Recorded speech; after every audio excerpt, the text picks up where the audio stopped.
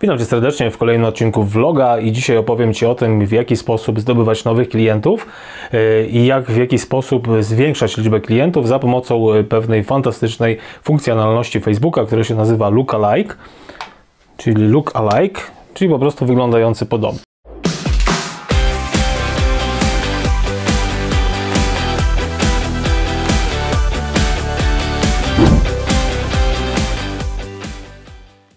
I na czym polega ta funkcjonalność Facebooka? Polega ona na tym, że przykładowo, jeżeli masz już jakąś grupę swoich klientów, czyli powiedzmy masz jakiś sklep internetowy, w którym już ktoś kupuje,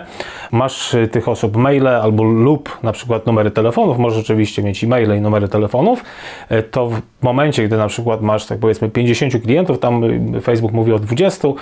takich leadach, ale najlepiej mieć już około 50, 100, wtedy jest to bezpiecznie, po prostu Facebook wyszuka te osoby. I teraz tak, Facebook wyszukuje te osoby, czyli wgrywamy sobie te dane, wgrywamy je sobie w menadżerze reklam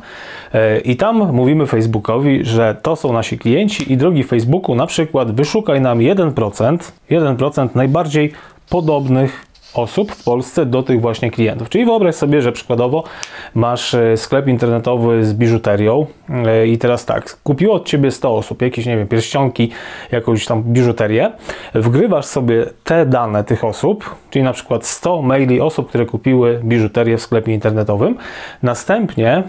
wrzucając to w menadżerze reklam, w takim specjalnym miejscu. Jeżeli chcesz się dowiedzieć, jak to zrobić technicznie, to tutaj na dole możesz się zapisać na webinar, który prowadzę co wtorek, gdzie uczę właśnie takich technicznych spraw związanych właśnie z ustawianiem reklamy na Facebooku. Więc wgrywasz sobie to w menadżerze reklam, wgrywasz sobie te dane i następnie mówisz Facebookowi, tworzy się tak zwany custom audience, czyli grupa niestandardowych odbiorców. Brzmi trochę tajemniczo.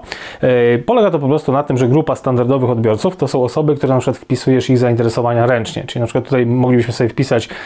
gdybyśmy nie mieli tych odbiorców, wpisalibyśmy sobie ręcznie na przykład zainteresowanie biżuteria, jakiś, nie wiem, powiedzmy Rolex, jakieś firmy, marki związane właśnie z biżuterią,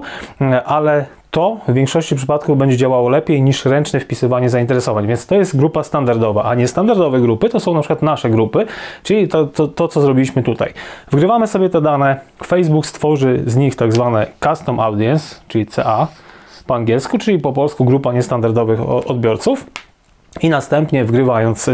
te dane, mamy taką opcję, stwórz na podstawie tych danych 1%, taką grupę ludzi, 1% Polaków, którzy są najbardziej podobni, czyli mają najwięcej wspólnych cech do tej grupy, którą wgrałeś. Czyli nie musisz ręcznie wpisywać tych zainteresowań, bo Facebook sam, analizując nam powiedzmy te wszystkie dane, które Facebook o nas zbiera, a Facebook zbiera o nas około 5000 jednostek informacji, do tylu mniej więcej może jakby dopisać nam różnych zainteresowań i tak dalej. Wgrywasz to do Facebooka i Facebook jakby sam już szuka tych osób u siebie w swoich bazach danych, czyli Facebook wie, co to są za osoby, co je łączy, czyli mają jakieś cechy wspólne. Na przykład jeżeli sobie pójdziesz do Starbucksa, to zauważysz, że te osoby, które na przykład przebywają w Starbucksie, są fanami tej firmy, no to na przykład wiele z tych osób ma jakiś tam powiedzmy sprzęt Apple'a, tak, czyli mają laptopy, iPhone'a i tak dalej, więc tak to mniej więcej będzie funkcjonowało. Czyli genialna sprawa na to, żeby poszukiwać cały czas nowych klientów na podstawie tych klientów, których masz. Oczywiście tutaj kwestia jest taka, że no musisz zdobyć tych pierwszych klientów, ale możesz to na przykład zrobić jakimś lead magnetem, czyli na przykład dając coś za darmo, więc jeżeli ktoś chce kupować biżuterię, czy powiedzmy inne rzeczy, na pewno też będzie chciał sobie przykładowo ściągnąć jakiegoś e-booka na temat, nie wiem, doboru tej biżuterii, czyli na przykład jeżeli ktoś jest przed ślubem, tak, no to może na przykład przeczytać sobie e-booka, jak wybrać obrączkę. No i wiadomo, że te osoby są zainteresowane i jeżeli nie masz jeszcze klientów, no to sobie możesz wgrać grupę ludzi zainteresowanych. Można też tworzyć ten lookalike na podstawie przykładowo osób, które odwiedzają naszego bloga, osób, które wchodzą na naszego fanpage'a,